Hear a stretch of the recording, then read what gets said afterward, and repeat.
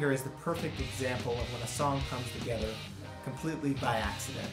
It's an organic sort of process when you have the right people in the room and you can play a piece of music and everyone can just jump in and find a balance in the song and know where you're trying to go.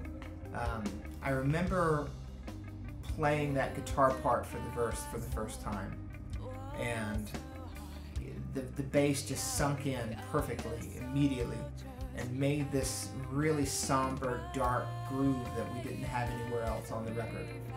And then of course Heather just started singing and the melody came to her. And she had to work with it a little bit, but ultimately the song came together structurally, musically, immediately. The lyrics had to come after that, and I think the concept for the lyrics really is based around the idea of a weak leader, someone who can metaphorically point the finger to blame or to accuse or to make demands, but the finger shatters because there's no strength behind the leader, there's no will. They don't have anyone's backs, they're not leading by example, that sort of thing. And from that idea came the title, Glassfinger. From there, once we had the name that we really loved, we had to change the whole song to incorporate this title that we liked so much. Because it was not, the lyric didn't exist.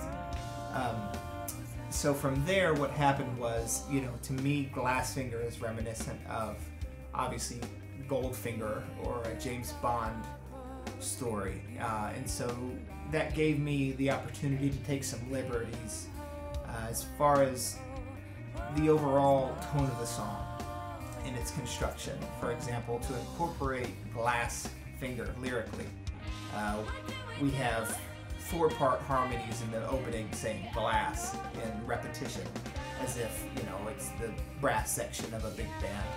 And the harmonies climb with each repetition. Things like that, things like adding a horn section into the bridge in this big theatrical section of the song where, you could see it easily in the opening of a James Bond film.